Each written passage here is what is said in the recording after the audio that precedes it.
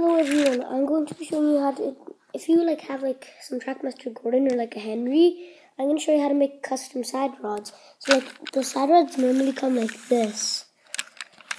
I'll show you how to make the custom ones in case you're wondering.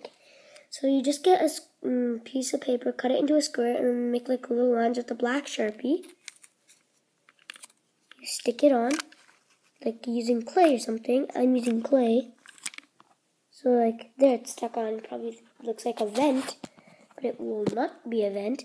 Then you're going to cut a long piece and put a black dot at the end. Like that.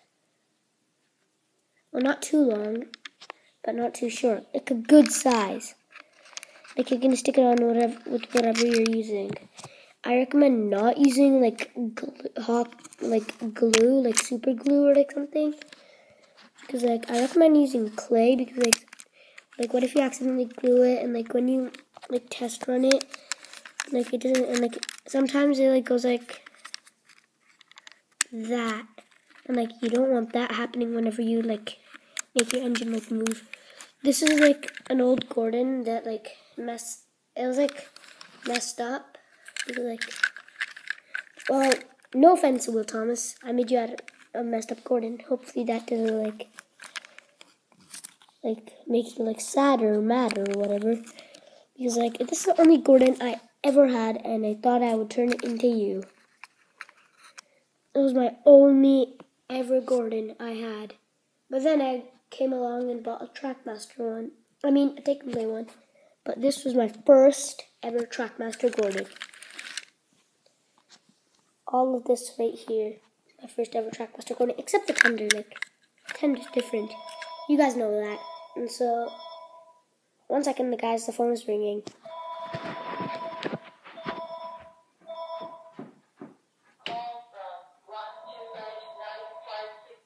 Hello?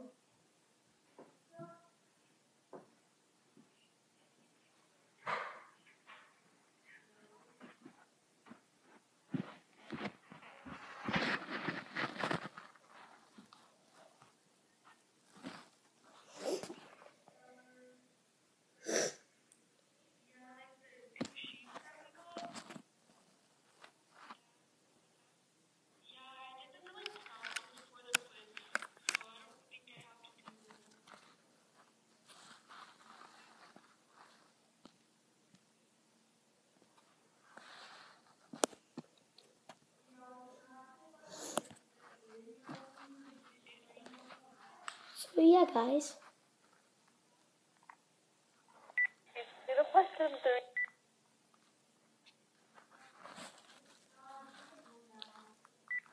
So yeah, guys, this is just how to do custom side rods.